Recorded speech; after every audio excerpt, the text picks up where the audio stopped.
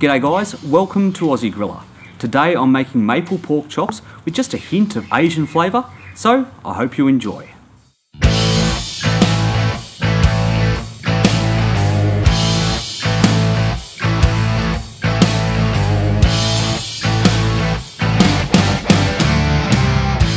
Alright guys, so for starters you will of course need some pork chops. And for this to work properly, you need these pork chops to be at least an inch thick. Any cut you like will work. And I'm going to brine these to get some good flavours all the way through. So for this, you'll need a litre of water. It needs to be fridge temperature, 2 tablespoons of salt and a teaspoon of black pepper. Now I know it sounds like a lot of salt, but trust me, it needs to be that much. Now add in a couple of tablespoons of crushed ginger and about a cup of maple syrup.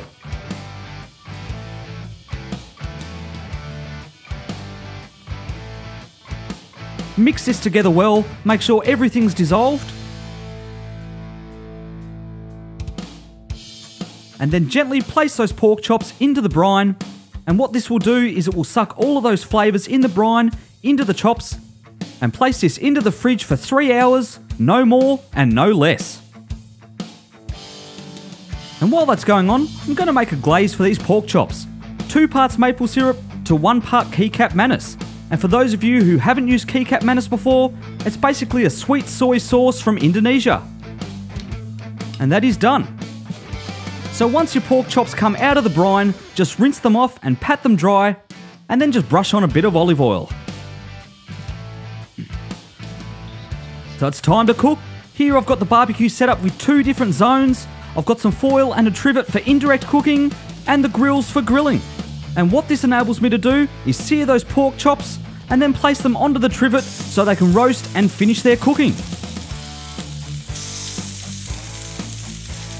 So on a nice hot grill, about 260 degrees Celsius lid temperature, I'm just going to give those pork chops a real quick sear on both sides. I don't want them to cook all the way through.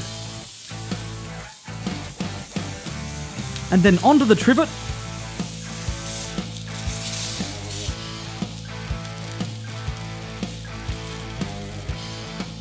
And then take some of that glaze and give them a good baste.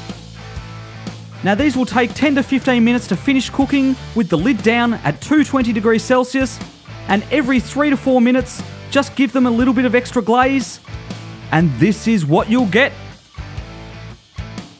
Absolutely delicious guys, enjoy.